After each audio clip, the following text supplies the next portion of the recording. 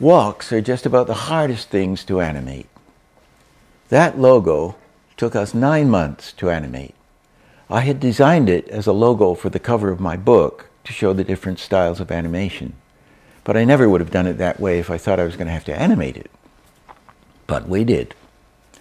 And these DVDs are about learning the animation systems and principles to enable you to animate walks or anything else you want to, from the very basic to the most sophisticated. The methods will apply to any kind of animation, whether it's CG, 2D, stop motion, or games. We'll be learning and we'll be relearning the basics, and we'll build upon them layer by layer by layer until we master them.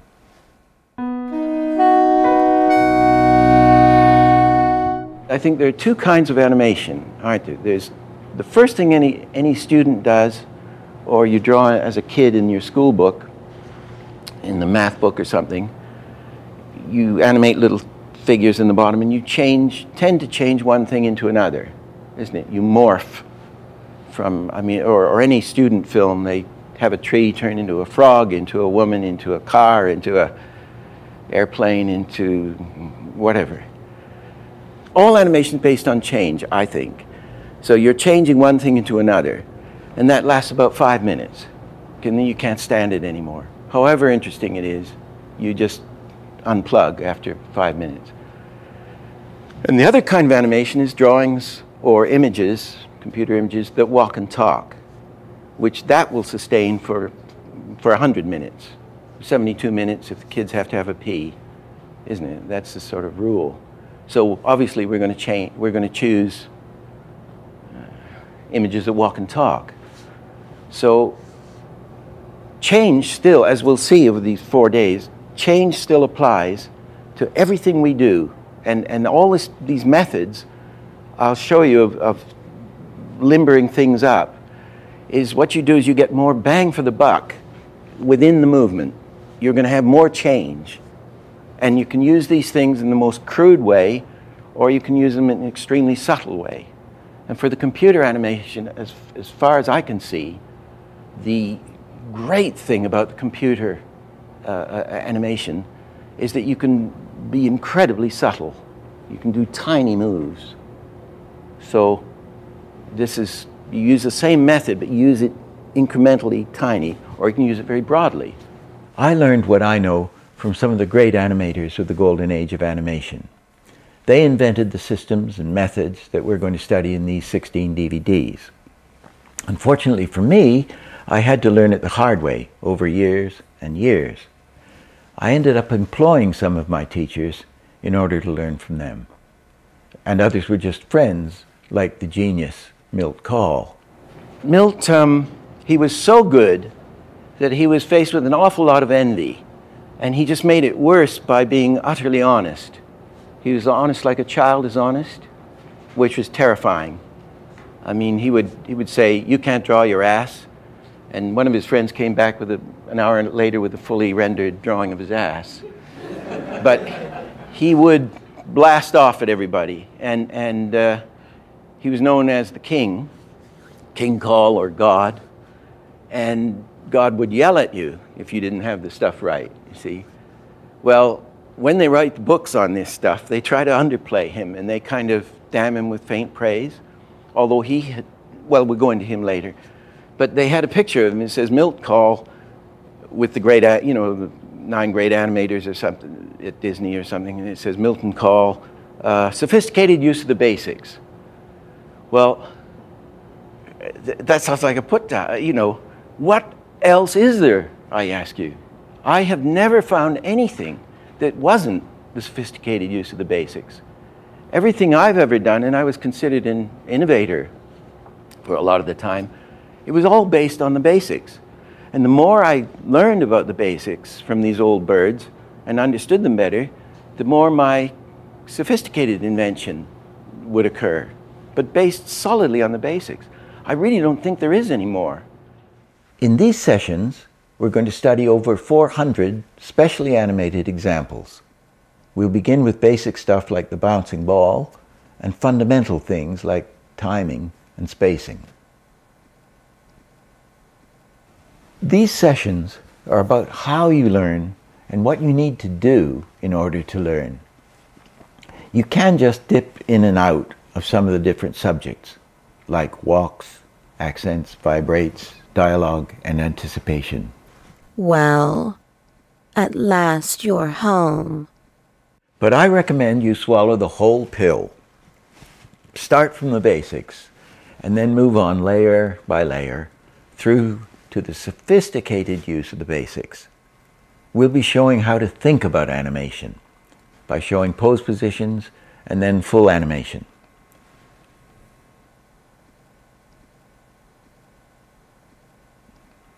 We'll show how to animate and also how not to.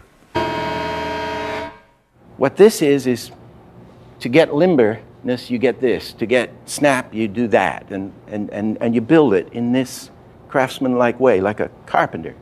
Dowel joints.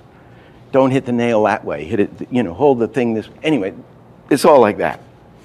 However, a great actor, movie actor, who's a great character actor, called Scott Wilson. He's one of those guys that when you see him in a movie, he's always looks completely different. And he took the course in San Francisco, and I was saying, of course, I'm sorry, Scott, there's nothing in this 3 days here about acting. And he said, are you kidding? He says, the whole thing is about acting.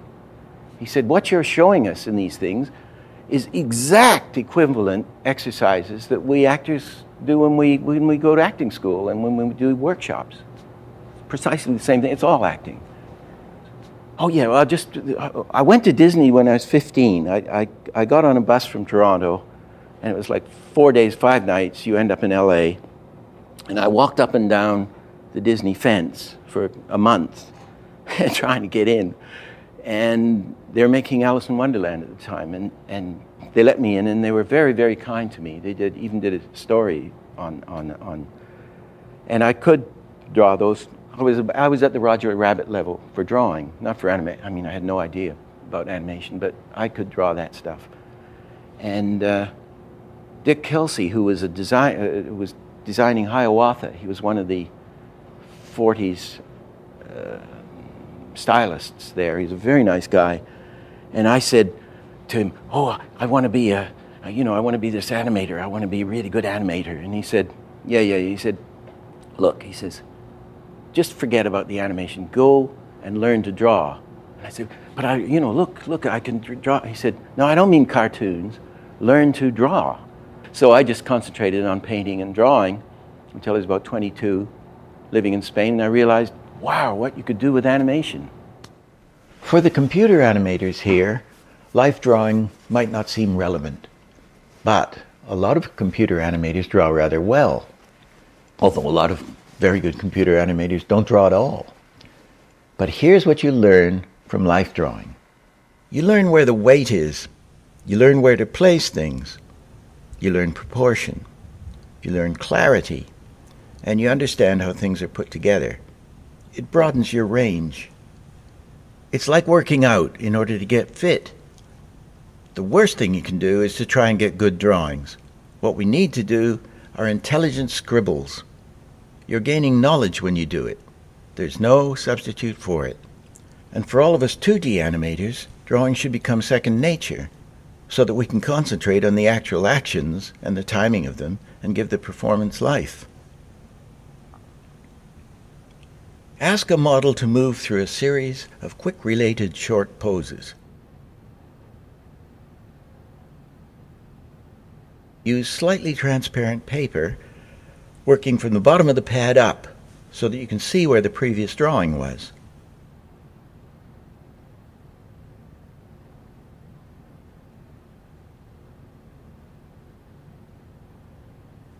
The poses should last 30 or 40 seconds, so there's no way you could do fancy drawings. You just have to try to catch what's happening. It's a terrific way to study action and weight.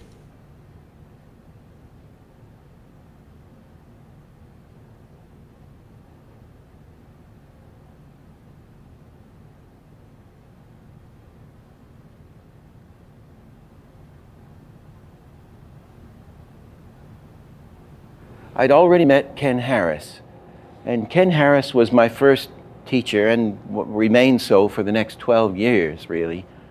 And though I was his director, I was also his in-betweener. And I worked very closely with him. He's wonderful, the wonderful animator, and he was considered the best Warner Brothers animator. I met him in an elevator in London with his wife, and he came out, and I started laughing.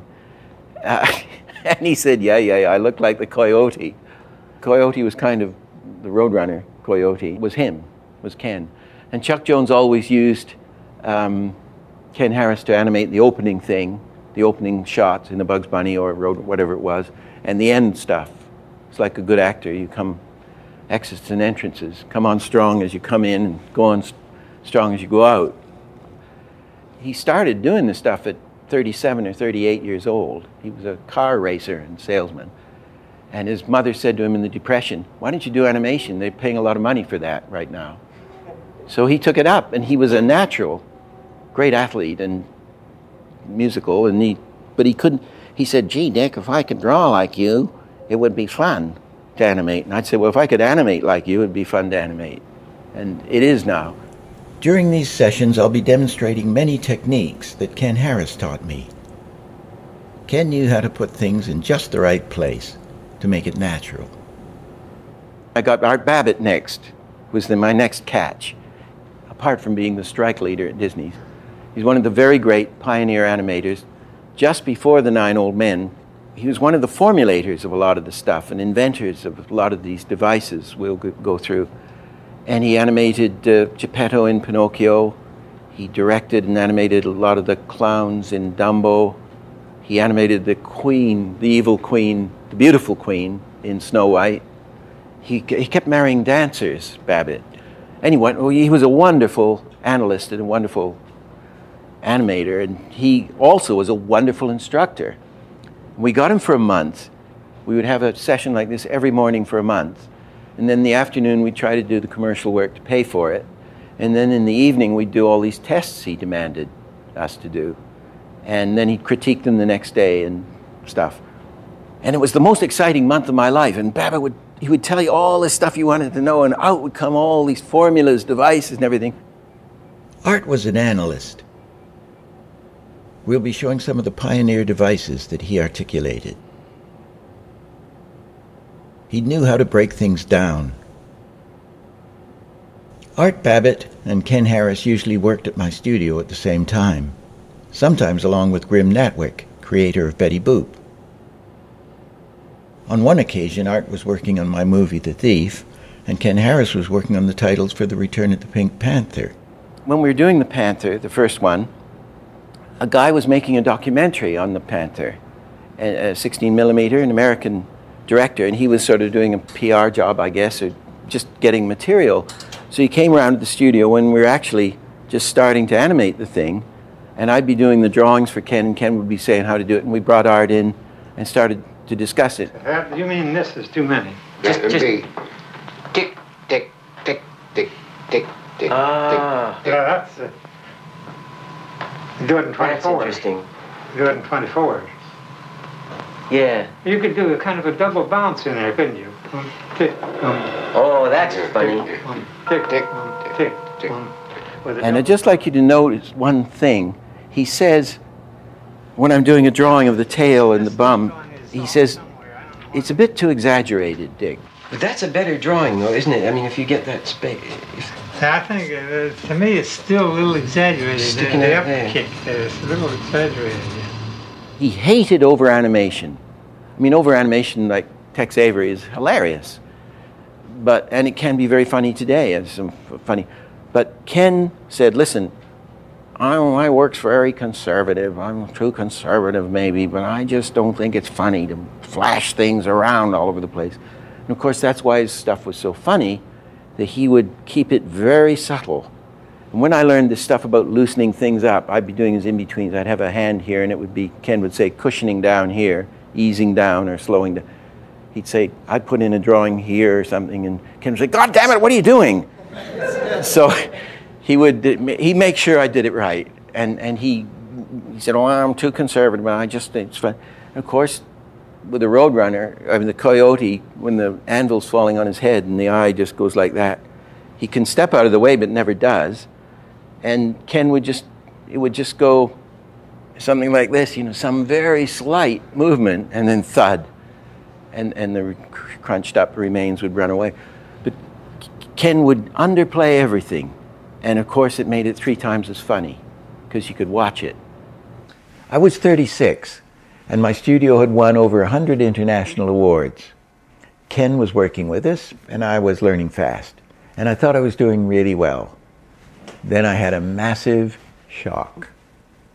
We went to see the Jungle Book, and I thought, oh, this is going to be pastel Disney.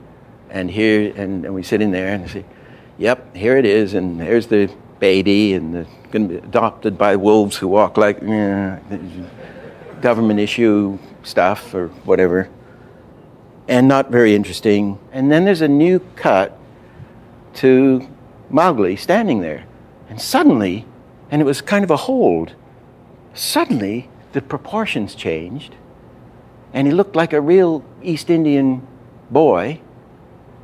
That was a beautiful drawing, and then and the movements changed, and then the panther comes in and he's looking different and wonderful, and then they start going up the tree, that sequence in the tree, and he goes up the tree and it's a different ball game completely.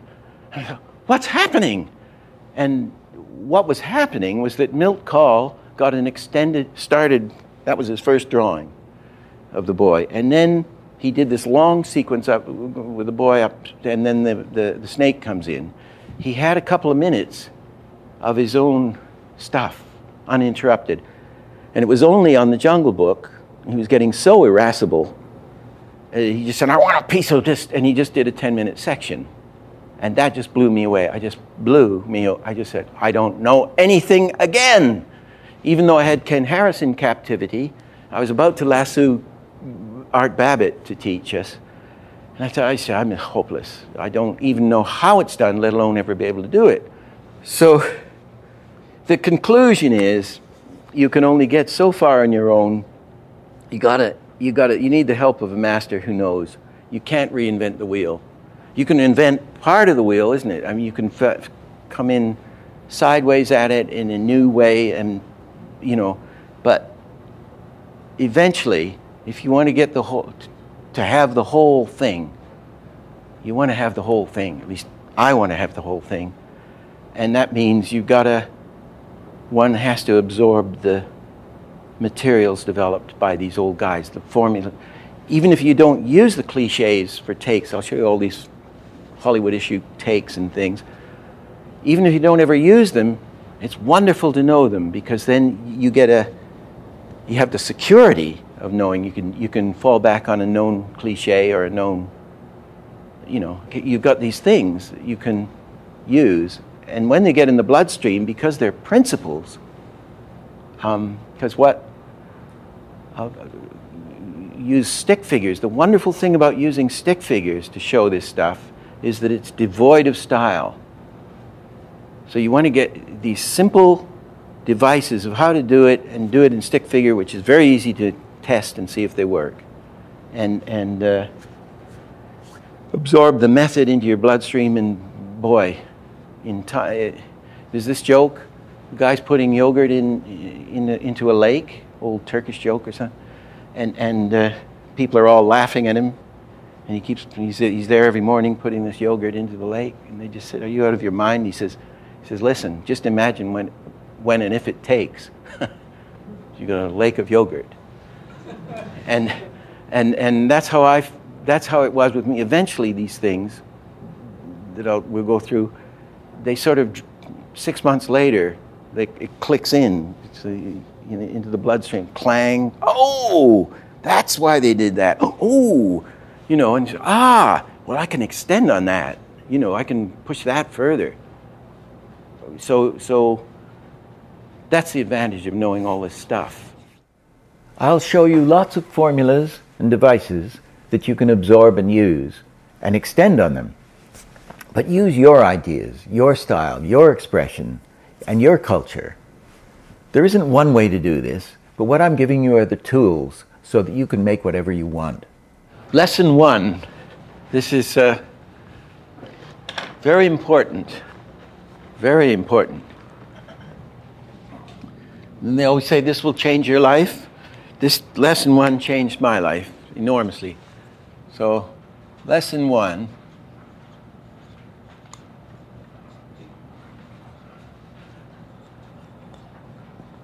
Unplug.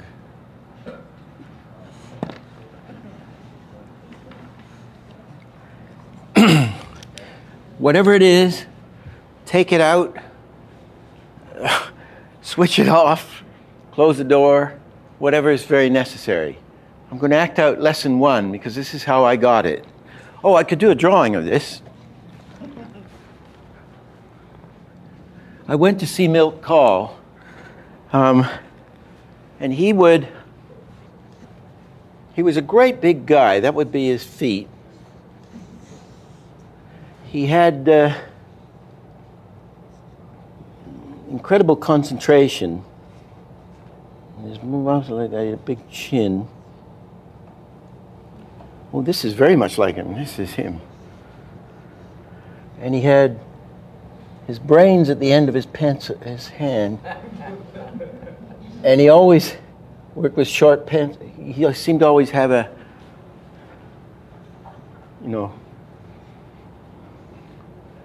pencil. That's him. Like this. He's this big, tall guy at the Disney desk. And I was sort of, I was thinner. I was something like this. Excuse me.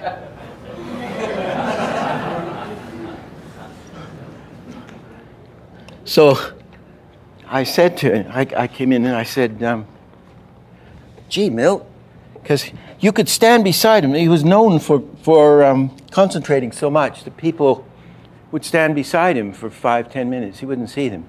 He had these little pencils, worn out, and you'd be there. I was there a couple of times. He didn't see you for a long time. And then you'd look up. It was like a laser, his brain connected to the drawing. And I said, oh, excuse me. So he's here, you see. And I said, excuse me, Milt, do you ever listen to classical music when you're working, animating? And this is what I got. For Christ's sake, God damn it, what a stupid question! I'm not smart enough to think of more than one thing at a time. And I said, I won't do it anymore. And I haven't.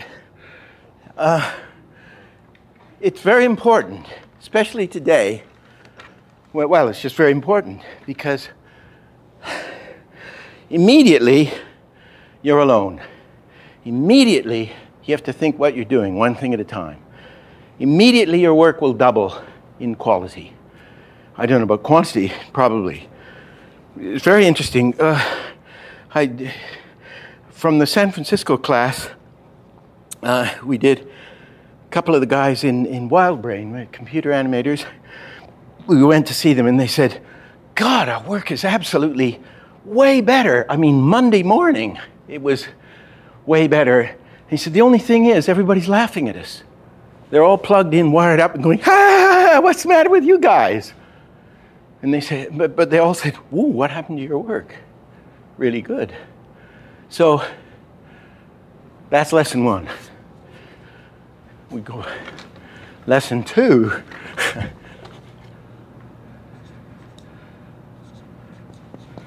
Now this is, I'll just give it the heading, Advancing Backwards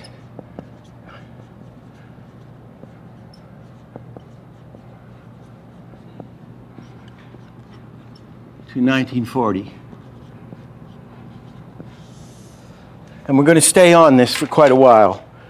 The thing is, in 1925 when they got, or is it 1928, when they did Mickey Mouse with sound, Steamboat Willie, they had it, they got the amazing thing of the sound with the picture, and Ward Kimball said to me, he said, he was a little boy when this happened, he said, you have no idea of the impact that had on the public to see animated films with sound and how powerful it was.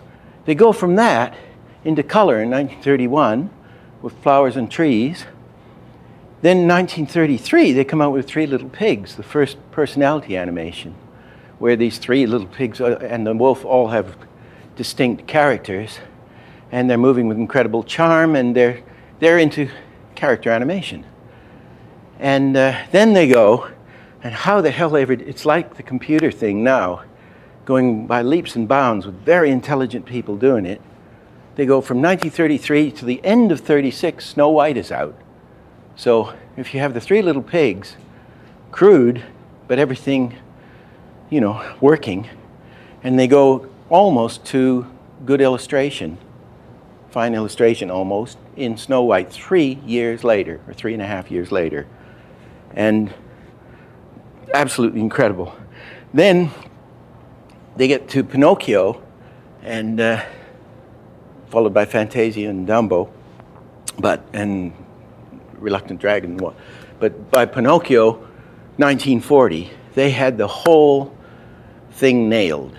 They had all the systems worked out. They had the animation. I guess is the high point is Pinocchio, with that whale, and they can handle huge stuff, little stuff. They can handle everything. And then it stops because they had the strike and the war and blah, blah, blah, and everything fragmented, and the golden age was over. So, but they had this beautiful system which is, it's simple. It's I'll just write wonderfully, let me just write it. Wonderfully precise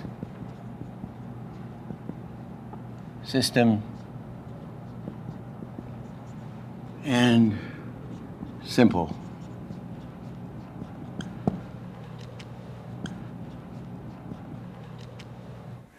It was great minds that took animation from a crude novelty through to a major form of entertainment in just 12 years.